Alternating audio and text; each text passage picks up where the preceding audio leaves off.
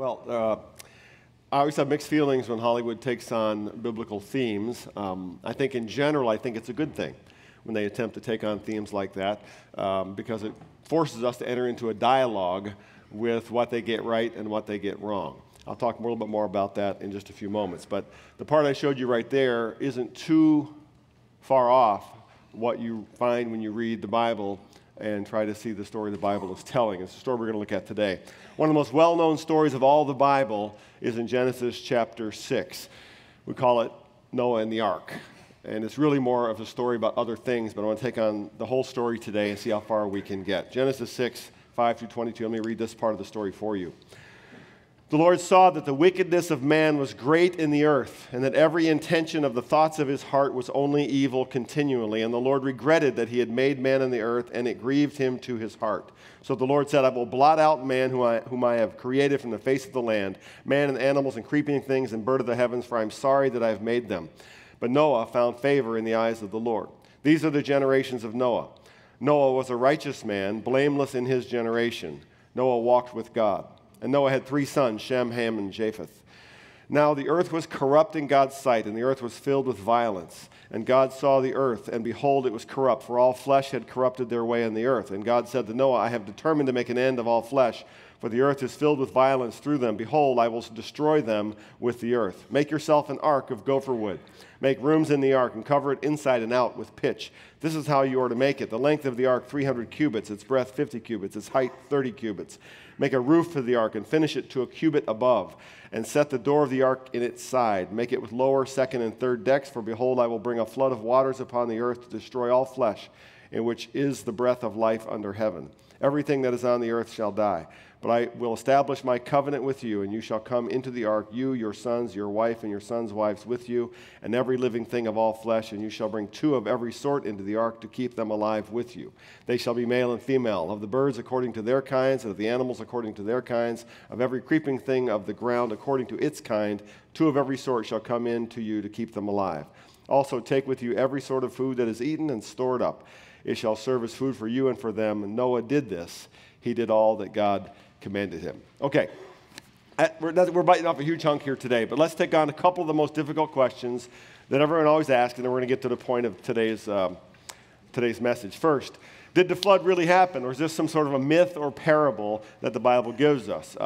My position is yes, this is an actual event that took place in real history, and I say that because, as I often say, if you believe Genesis 1:1, okay, in the beginning God created. If you believe those 5 or 6 words, then you have to accept that the flood is certainly possible to have happened. God has technology. He can do whatever he wants. Everything belongs to him. If he created everything from nothing, he can create something from something, so he can do this. So I start there. But there are also other ways to look at this. There are, for example, flood myths in dozens and dozens of other cultures around the world. Many of you have studied these things back in college. Sumerian flood myth, Babylonian flood myth, the Africa Maasai tribe, one of the oldest continuous civilizations on the face of the earth, has its own flood myth. Listen to what it says. This is from the Maasai people in Africa. Once upon a time, the rivers began to flood. Then God told 2 people to get into a ship. He told them to take lots of seed and to take lots of animals. The water of the flood eventually covered the mountains. Finally, the flood stopped. Then one of the men, wanting to know if the water had dried up, sent a dove loose. The dove returned. Later, he set loose a hawk, which did not return. Then the men left the boat and took the animals and the seeds with them. That's from the Maasai people. And there are Irish myths, Finnish myths, Indian myths, Polynesian myths, almost 200 different flood myths from cultures around the world. Either there's something in every human civilization that wants to create flood mythology, or you could argue something happened once, sometime in the human memory remembers it and they tell the story. The next question people ask is, was the flood global or local? Now, for some of us, this doesn't really matter. We accept Genesis 1:1. God can do whatever he wants. We take it at face value. For others of you who are sort of scientific engineering types, you've always had questions about this. There are 3 basic positions. I'm going to cover them very briefly today. There's an argument for the global flood. That is, the waters covered the whole globe of the earth as high as the highest mountains. Again, the first answer is, sure, God can do whatever he wants. Secondly, it's the most complete image for judgment of the sinfulness of humankind. And thirdly, there are flood myths all over the world that pop up all over the place, so maybe it was global. There's arguments for that. The problems with a global argument for flood is that basic science tells you the sheer volume of water needed is kind of a problem. Where did it come from? Where did it all go? In that amount of time, it's difficult to answer those questions. It's also difficult to explain how all species of all creatures in the entire earth could have been jammed in to one boat, the ark. So there's an argument for global flood. So the second position is that the flood was more local or regional in nature. The arguments for this interpretation include the general viewpoint of an ancient man. The perspective of the storyteller in the most ancient parts of the Bible is almost always local, because when you think of it, the people who lived 5, 7, 8,000 years ago did not see the world the way we see the world. They didn't see the globe. They didn't even know the earth was round or spherical. They saw the world they lived in. Remember that flood we had in the Fox Valley 15, 18 years ago or so when people had 5 feet of water in their basement and there were canoes in front of my house in Batavia going up and down the street, like 3 feet of water out. It would happen, it was a flash flood, happened for a few days. Well, I had very young sons at that time, and it would have been perfectly natural for my 5-year-old, 6-year-old son to stand at our front door and look out and go, the whole world is covered with water.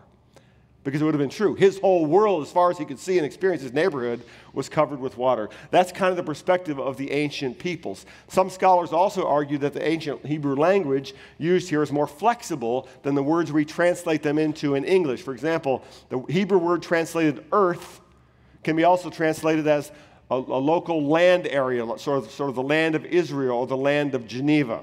The Hebrew word that does mean the whole expanse of the earth is not used in this story. Maybe there's a reason. Ancient people did not understand the size of the globe, and they had not yet settled all over the world, some scholars argue. And so that leads to the assumption that maybe the flood was in the general region of Mesopotamia, between the Caspian Sea, the Black Sea, Tigris and Euphrates, sort of what we call the Middle East. There's another interesting argument from Scripture itself. In Psalm 104, let me read this for you. We read, "He set the earth on its foundations that can never be moved." It's talking about creation. This is a psalm talking about Genesis 1. "You covered it with the watery depths as with a garment. The waters stood above the mountains. But at your rebuke, the waters fled. At the sound of your thunder, they took to flight. They overflowed the mountains. They went down into the valleys to the place you assigned for them. You set a boundary they cannot cross. Never again will they cover the earth." So the psalmist looks back to creation and says, once God established the waters, they were never going to overflow those boundaries. So that's tough to justify that with a global flood where it says that they did overflow all the boundaries, just a point of interest. So a regional understanding of the flood answers some questions about the number of animal species in the ark. It would have been a regional gathering of animals. But the problem is the intent of God's judgment was global. So that leads to a third option, which is a hybrid view that says the flood was regionalized, sort of in the Middle East, and that's as far as human civilization had extended at that point, and many take that position. Now, point of me mentioning all that is to say the debate as to the physical scope of the flood continues to this day. It's extremely difficult to answer, and it's more of an issue of faith than anything else. But it doesn't really impact the meaning and power of the story itself. Now, a couple of interesting things about the ark, because I'm sure that's, as guys, we're interested in stuff like this. The dimensions and building instructions we find in this very, very ancient part of the Bible are structurally sound. A cubit was the distance from a man's elbow to the tip of his finger, roughly, about 18 inches. So if you multiply that out, the ark was about 450 feet long, which is a football field and a half, 75 feet wide and 45 feet tall. Those, by the way, match the relative dimensions of modern shipbuilding for stability. By modern-day standards, it was built for great stability while floating, which is all the ark was required to do. It wasn't going anywhere, it was surviving and floating. There was also space around the top deck for ventilation. That's what it means when it says finish it to a cubit above. There was an 18-inch opening at the top of the ark for ventilation. If you had a bunch of animals in there, you know why you need ventilation, and for light and so forth. Question, how can an ancient man living roughly 5,000 to 10,000 years before Christ accomplish such a massive engineering feat? How did he build the ark? Back to Genesis 1:1. Remember, God has technology that we can understand. Maybe God helped him. I don't have any problem with that. But Noah did have some technology on his side. We are told in Genesis 4, prior to the ark story, that one of Cain's sons forged all kinds of bronze and iron tools. Genesis 4 tells us that. So there were tools available to him, and he had time, the resource of time. By biblical calculations, it took him at least 75 years to build the ark from beginning to end. So Noah's story, in the end, is really not about engineering or geophysics. That's not really why we're here. It's about human depravity. It's about divine judgment. It's about God's grace. And it's about one man's faith in obedience. So having covered all that stuff, I'd opened up all kinds of questions in your minds. Let's jump into what I want to talk about today. First, the battle of righteousness. The battle of righteousness. One of the most frequent questions I get about the Bible is, why would God judge the world? Why did God destroy all living things? Why did he destroy with the flood? The Bible says it this way: the Lord saw that the wickedness of man was great in the earth, and that every intention of the thoughts of his heart was only evil continually. So the Lord said, I will blot out man whom I have created from the face of the land. Now, as people living in modern North America, we have a hard time imagining, I think, the evil and violence of the world at that time.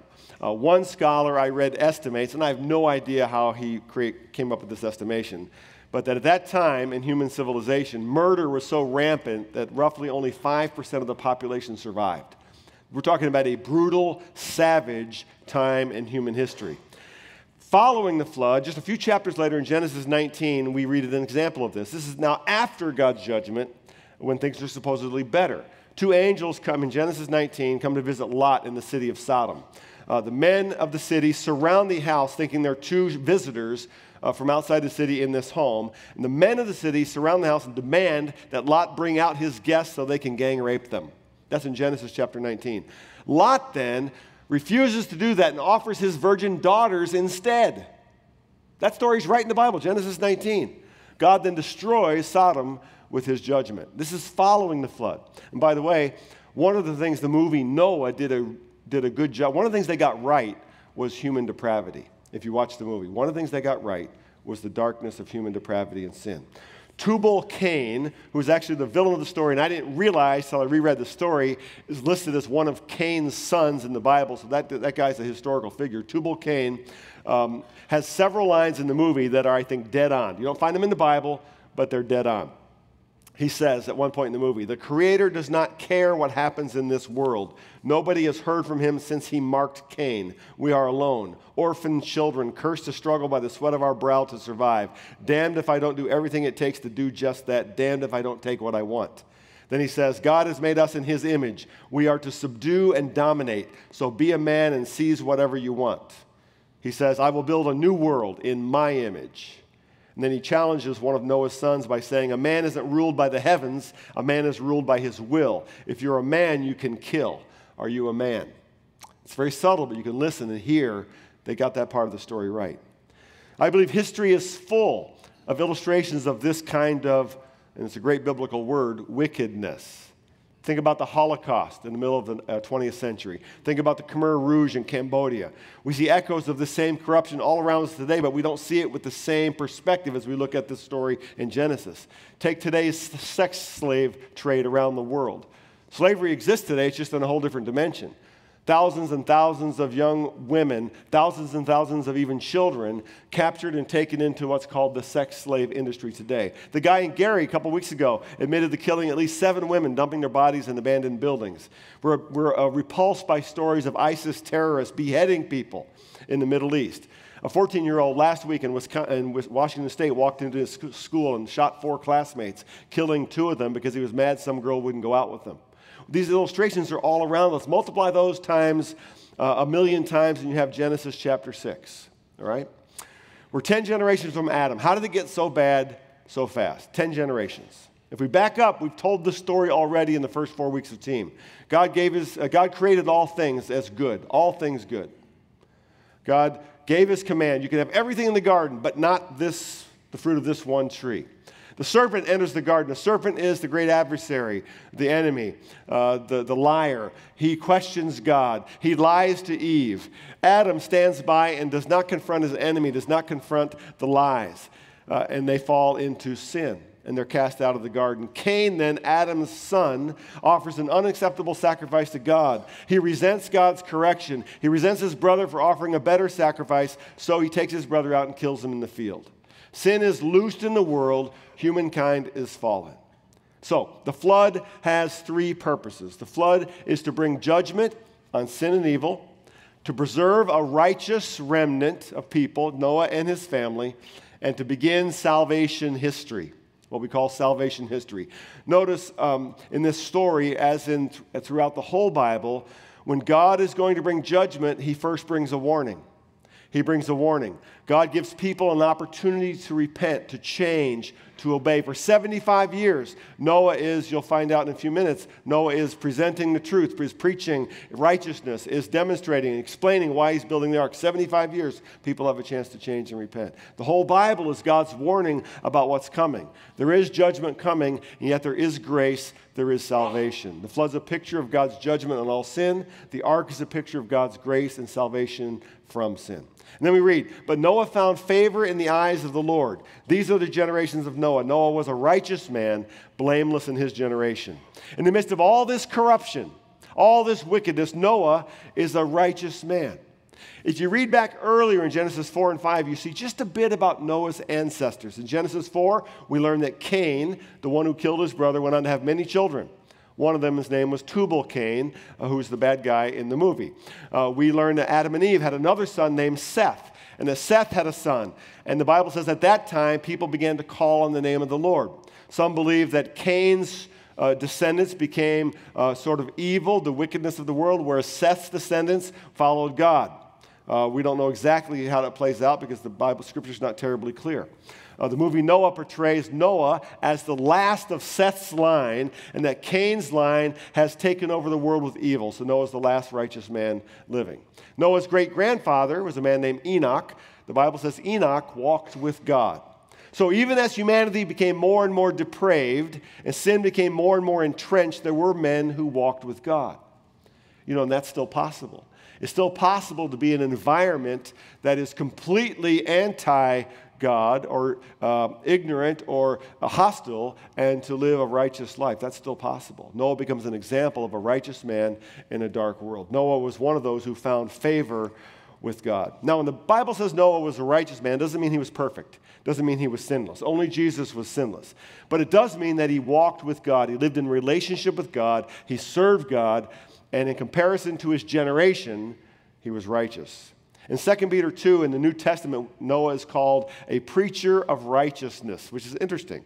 Many people don't know that. It means during the entire time while he's building this ark, some 75 years, he was also a prophet.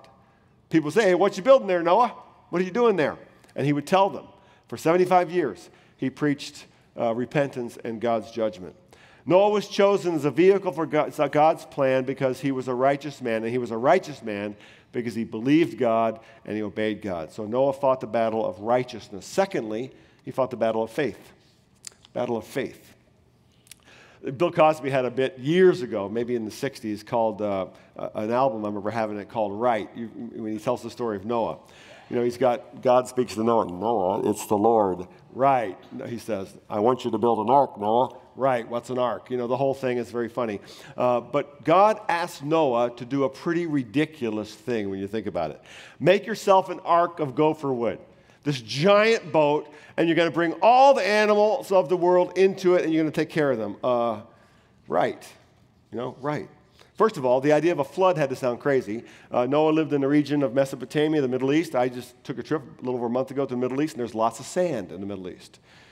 It was a fertile area then, not because of rainfall, but because of the two great rivers, Tigris and Euphrates, and the great seas that were around there.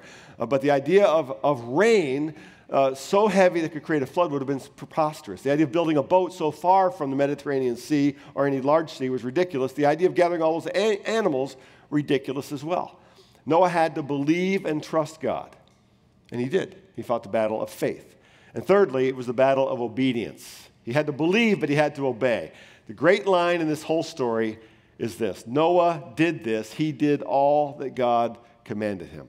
Can you imagine the ridicule and abuse Noah could have taken during all those 75 years? Building a boat in his backyard big enough of the size we're talking about? Can you imagine how foolish he must have felt when for 75 years he's preaching that God's judgment is coming and there's not a cloud in the sky? Can you imagine? 75 years. So what can we learn from the life of Noah? Noah is an example of a life of faith. In fact, he's talked about in Hebrews chapter 11 in the New Testament. By faith, Noah, when warned about things not yet seen, in holy fear built an ark to save his family. By faith, he condemned the world and became heir of the righteousness that comes by faith. Noah becomes an example of faith. Noah didn't need to test God before going into action. Noah didn't need to see at least clouds coming on the horizon. God said it, Noah obeyed. In comparison to Adam, who stood by and did not confront truth and did not obey God. There's evidence also that Noah was the result of generational faithfulness, generational obedience. His great-grandfather Enoch walked with God. There's evidence that Noah's faith was handed down to him by the men of his generation. This is instructive to us. Finally, the story of Noah reminds us that sin is a life and death issue. Sin is a life and death issue. All sin destroys. All sin ultimately destroys. It destroys relationships. It destroys our souls. It destroys our relationship with God. It destroys us for all eternity. And ultimately, God will judge all sin. That's the story of the Bible. The New Testament tells us that Christ is the ark of our faith. Christ is the vehicle of salvation to avoid the judgment that is coming from God. Noah was a man of righteousness, faith, and obedience used by God as God brought salvation to the world. Now, I want to finish with a story that comes from my time in the Middle East. I've told several of them on weekends. This is one I have not told because I was hoping this guy might come visit us this fall. We don't know if he's going to come or not. His name is Nader. Nader's about a 30-year-old, 32-year-old Muslim background believer in Jesus. He was raised in Bahrain. He's now living in Dubai. His story revolves around a time at the age of 15 when his mother caught him reading a Bible and held a knife to his throat and was going to slit his throat at 15. Later, she tried to choke him to death when she found him again with a Bible. She failed both times to kill her own son because he was reading a Bible. Now, I'm going to back up a bit. His faith story begins with his grandfather, who was a missionary from Syria, I believe, to Bahrain. He was Christian. His grandfather was a Christian man. And he went as a missionary to do hospital work and compassion work there. And his missionary work during his lifetime was a complete failure. Nader doesn't know if there was even one single convert to Christianity that when he was trying to serve people. And all 7 of his own children became Muslims. Okay? So he failed as a missionary, and all 7 of his own children become Muslims, but the grandfather was still living when Nader was a young man. And he said he used to love it when his grandfather came to visit. His mother would only allow him to come for short periods of time, wouldn't allow him to bring a Bible, wouldn't allow him to talk about Jesus, wouldn't allow him to talk about God at all because she knew he was a Christian, and his mother was a Muslim. But he loved it when his grandfather came because he just loved something about his grandfather. Was warm, was loving, was gracious, was fun, was peaceful, and he told stories. He loved to hear him tell stories. Okay? And then at one point, when he was about 13 years old, his grandfather died, and Nader's world fell apart for the next couple of years, got involved with drugs, all sorts of stuff, until when he was about 15, he got a hold of a Bible. I can't remember who gave him the Bible. So he hid it under his bed and began to read it a little bit on his own. And he realized as he started to read through the Bible what his grandfather was, that he was a Christian. And he started to recognize the stories that his grandfather would tell him in veiled ways were all stories about Jesus. And he had had an influence on his life, and Nader eventually became a Christian. And then, to fast forward, Nader's entire family now, plus the mother who tried to kill him, are all followers of Jesus. The point is, one righteous man can have generational impact. A man of faith, a man of righteousness, and a man of obedience. Here's the questions I want you to deal with around the tables today of all we've talked about. First, have you ever known such a righteous man in your life? Who was he? What was he like? And what kind of influence has he had on your life? Secondly, has God ever called you to do something crazy for him? Maybe not build a boat in your backyard, but take a vacation, build houses in Mexico. Or invite your boss to team.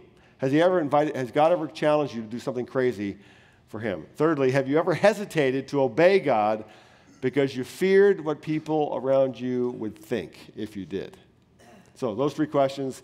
Get some coffee. I'll wrap you up right before 7 o'clock.